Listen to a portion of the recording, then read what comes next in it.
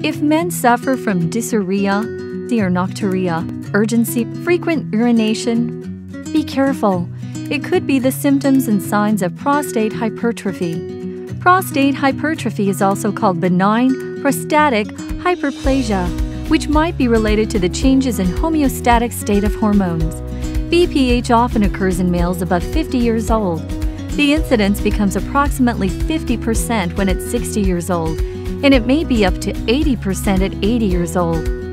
Currently, most of the patients with BPH are taking medication. The primary effects of such medications are to inhibit prostate and the size of the prostate, or bladder smooth muscle contractions, and thus smooth urination. However, side effects such as dizziness, nausea, decreased libido, or sexual dysfunction often occur when using such medications.